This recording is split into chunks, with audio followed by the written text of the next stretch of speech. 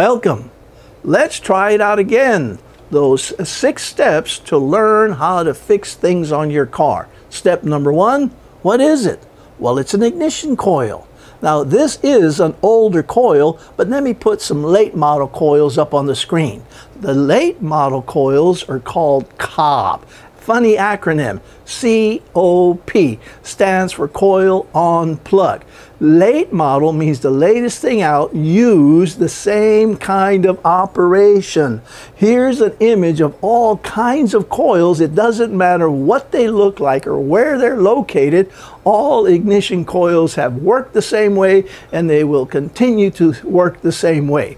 What do ignition coils do? Well, they take 12 volts. 12 volts in, and they multiply it 1,000 times. I don't know about you, but I think that's amazing. Why do we need so much voltage?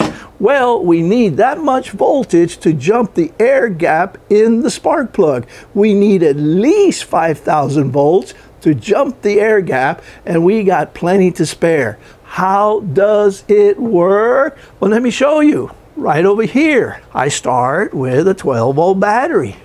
I've got this other coil set up, so it's a little easier for us to continue. And I've added a special switch. I'm going to use a house switch, just a plain old switch. But what I have done to that switch is I've added a condenser, like as in a Points condenser. Ignition coils need a very special negative pulse.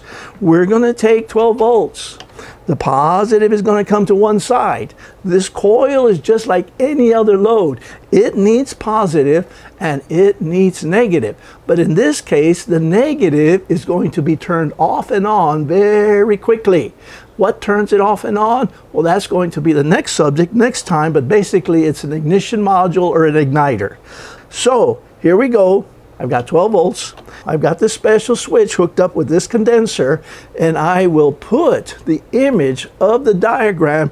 If you want to make one of these, I'll leave the image here on the screen so you can possibly get a shot of it, so you can make your own coil tester. So let's see if this little guy works. All right, I have to be careful because now we're working with thousands of volts. I think you can see it. And if I be quiet for a minute, I bet you can hear it. That is at least 12,000 volts. Notice what I'm doing with my left hand. I'm switching it off and on. I'm not trying to pull a fast one on you folks. This is how it works. It takes 12 volts. It hooks up to the coil. The positive side is simple. From here to here, I have positive, but on the negative side, it's a little bit complicated, but it's the same thing. You take one wire at a time, and you can overcome all the challenges of the difficulty of working with electrical. It's time to go test it. Remember, that's the 4th step. Step number 1, what is it? Step number 2, what does it do? Step number 3, how does it work? Who knows what step number 4 is? How do you test it? Let's go to my favorite place, the hood. Under the hood, there's something important I want to show you. Here's the same coil. Let me make a little room. I've got the latches ready to go, and it's like most electrical loads. There's 2 wires, a positive and a negative. I'm going to take my test light, and I'm going to hook it up to the negative. I believe my negative is right here. Now this one's a good example how it's very hard to see the polarity marking. If I shine my light, I could tell, but I'm pretty sure that yes, the alligator clip is on negative. I am ready to check for positive. One of these 2 wires, there's only 2 wires.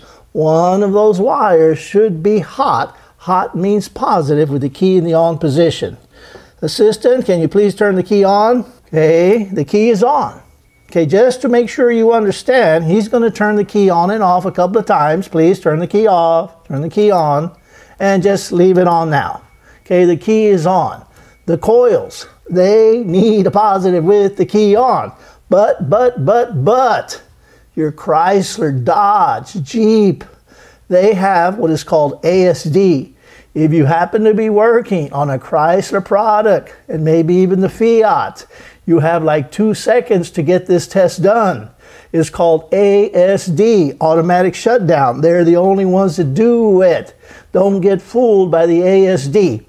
All right, 1 wire down and 1 wire to go. It's time to check for negative. To check for negative, I'm going to reverse polarity. I'm going to take the jumper, alligator, go here. I'm going to make sure my test light's ready to go. I go to the other wire, and this one, this is what I really want to show you. I want to show you how we're going to blink. All right, helper, please crank it over. A little longer, please. All right, there. Did you see it? That is our pulsating negative. That's how coils work. You have a steady hot with a key on, and you have a pulsating negative. Let's continue. Let's check the coil. We're going to use our homemade spark tester. I will leave a link in the description how to do that. Basically, it's an old spark plug that has had the negative electrode cut off and filed off a little bit. I've added a little pigtail so I can attach the jumper wire. The jumper wire is important, and I'll also leave a link in the description on how to make these instead of buy them. It's just more satisfying. I take the jumper wire, I attach it to the little pigtail, funny name, pigtail, but I believe that's what we call it. I find a good place on the engine away from the battery. I don't want any spark around the battery. I've taken the bolt out of the cop, coil on plug, coil over plug.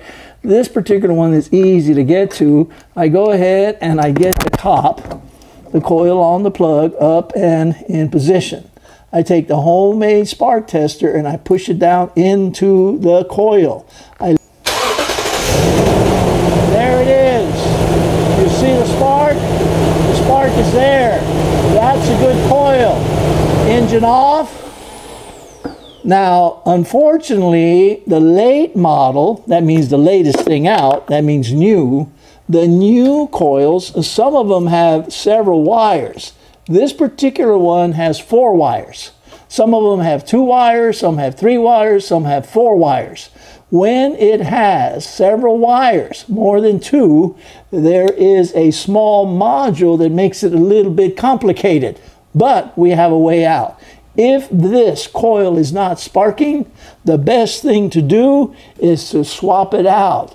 That means to take another one out and put it in its place and test it. And if it works when you switch it, it's the bad coil. If it still doesn't work, that means you have a problem in the circuit that will need a little more testing. How does the coil fail? Well, it's just like any other electrical component. There's only 2 ways. That's it. There's only 2 ways for an electrical component to fail. Either it's going to go open. Open means it lacks contact. Short is the opposite of that, where it has an unwanted contact. Let me take you inside the coil. Inside the coil, there's 2 windings, a primary winding and a secondary winding. If either of the windings gets disconnected, it's not going to work. Open is the most common type of electrical failure today. How can you tell it's shorted? Who knows the answer? Anytime you have an unwanted connection, you're going to burn a fuse. And sure enough, I have a video explaining how fuses work. I'll be sure to leave those in the link. The last step, how do you repair it? Well, you get yourself another one, and you get what you pay for. Don't buy the cheapest one. They don't last very long. Let's finish up. Thank you for the view. I hope you learned something. If you did, give us a thumbs up. If you have any questions, comments, or suggestions, leave them in the comments section. And if you haven't subscribed yet, we appreciate it so much if you take that time to do so. Thank you again, and keep coming back.